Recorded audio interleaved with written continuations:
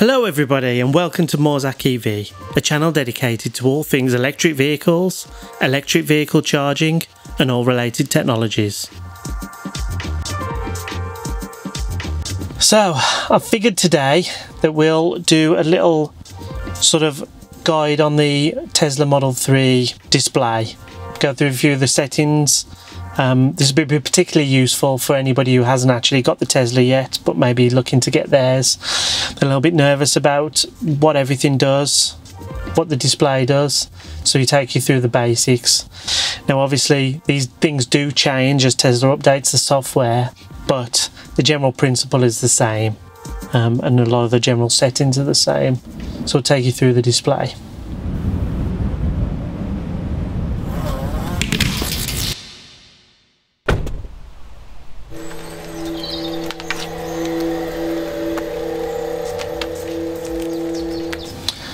So we are going to do this video in two stages.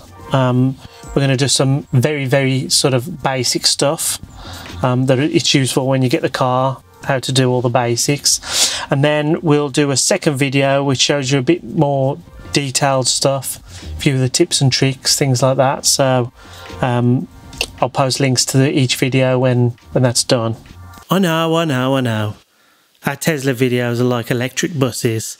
You wait for ages for one to come along, and then two come along in quick succession. So once I started recording this, I realised how much stuff there is to cover on the Tesla Model 3. So I'm going to break this down into a few different videos, covering different aspects. And this first video is going to cover the basic controls and display. So we'll start with the sort of Tesla Model 3 display 101. Okay, so when you get in the car, there's no key. You get a key card to get in the car. You set it up with your phone. That's the way everybody sort of uses the Tesla Model 3 to get in the car, and Tesla will go through doing that with you. But we will show you pairing the phones in the second video. But I'm sort of assuming that's already done for now. So with the car itself, you get this nice looking key card. It comes in this credit card type wallet, embossed with Tesla, and on the reverse side is the instructions. Really simple to use. To get in the car, to unlock it, before you've paired the phones, you tap the key card on the B pillar here. You use that to unlock and unlock the car. Once the phone's set up, you don't need to worry about that. Then, once you're inside the car, you have to put the key card on the centre console in this position here. Just bear in mind, we've covered our centre console in a protective material. We've got a separate video on this. You can see the link in the comments and in the top right corner. So placing the key card in the console in this position allows you to drive away. So, when you get in the car, this is the display you're greeted with. As a lot of you know, there's no real sort of buttons in the Tesla apart from legal requirements. So up the top here are your hazards and the SOS button, which is a requirement in Europe. On the sides here, you've got the button at the top here, which opens the door. So that's how you open the door. And then these are the window opening buttons, so front and back. I'm not gonna actually open the door or the windows. As you see, the weather's particularly bad today. So on the steering wheel, you have a couple of jog wheels, which also you can press and have. You can press forward and back and actually push in to activate it. That's on both sides. Then you've got the stalks. So on the right hand stalk is your gear selector, if you like. So reverse, neutral, drive, and then when you're actually moving as well, this is your cruise control and self-driving, and then Then on the very end of the stalk is your park button. So driving the car, again, as with everything in this car, super easy. Obviously there's no gears. Electric cars are nearly all automatic or drive the same as an automatic. But unlike automatics, they don't actually have any gears. So all you do is put your foot on the brake pedal if you want to go forwards, pull the stalk down to D for drive. If you want to go into reverse, put your foot on the brake pedal and push it all the way up to R for reverse. Notice that when you put it into reverse, the reverse cameras on the centre screen automatically come on. The wing mirrors move down so that you can see the rear wheels better. Really clever feature. On the end of the stalk, press the P button and it goes into park, which automatically engages the handbrake.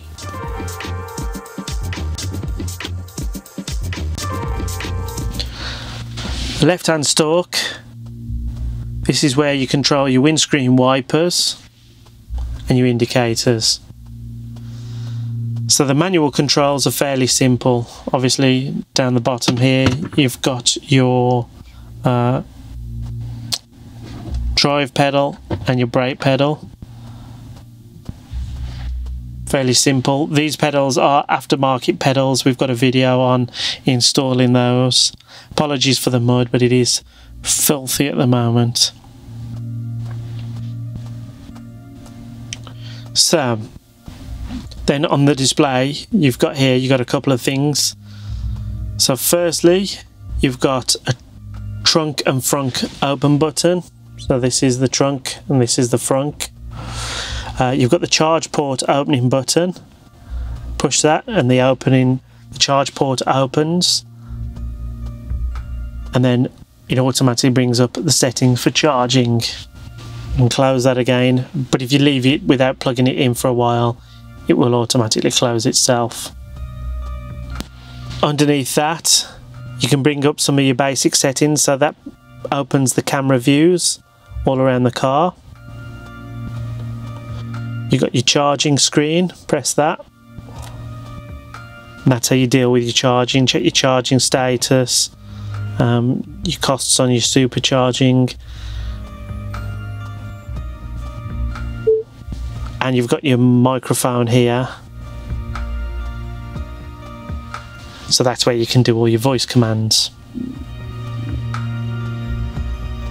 If you've had a Sentry event, so for those of you who don't know, the Tesla has a Sentry mode. You can turn that on or off. Basically that detects when people are near the car and starts filming. So it's to protect your car when it's parked up. You know, if somebody's coming up and having a look in the car, you can get their faces on there. And if you're on a car park and somebody bumps into you, for example, you'd probably be able to get the number plate from your Sentry mode footage, so that's all really good. At the bottom here you've got your windscreen wiper status, so you can have auto, or you can actually turn it on manually using these buttons. And a lot of the way the car works is just like using a tablet or an iPad of some kind. So there's a lot of swiping you can do. See the status of your doors. That's your trip indicator. Then across the bottom of the screen are these buttons which are permanently on. So those are the car menu, where you've got various options for the car. You have your music menu, your radio, Spotify, all that kind of stuff. You have your quick menu across the bottom here. You press the up button. So there's the call, calendar if you need that. Again, another way to access the camera.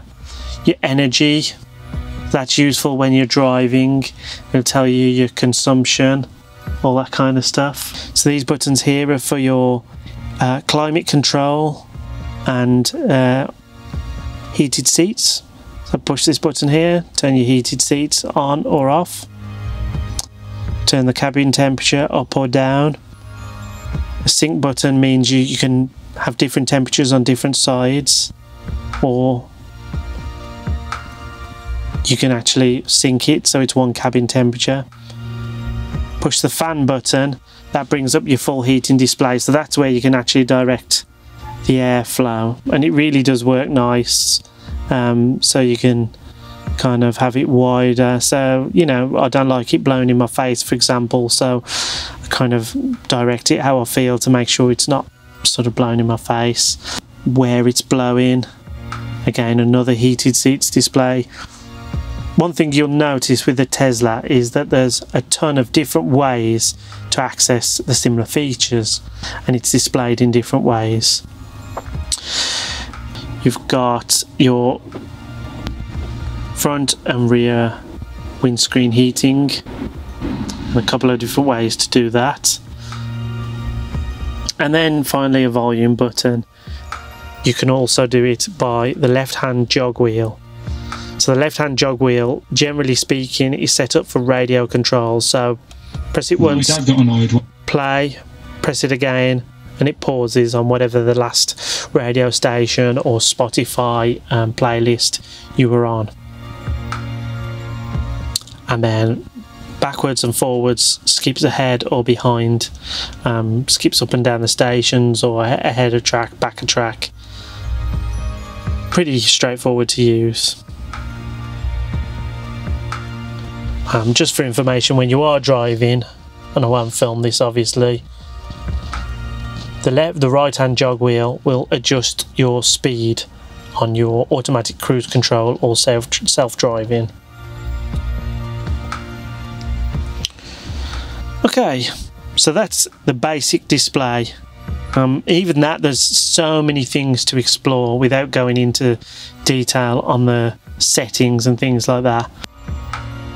So one of the things you'll definitely have seen in this video is there's loads of different ways to access similar features, loads of different ways of displaying some of the information. So it's all really, you know, you find out how to use the car as best to what suits you, but it's really adaptable, really fun to try things out. Hopefully you found the video useful. If you did, check us out on social media. Subscribe and hit the bell icon for more Tesla videos, as well as videos on other related technologies. Give us a cheeky thumbs up on that like button. And in the meantime, thanks very much for watching.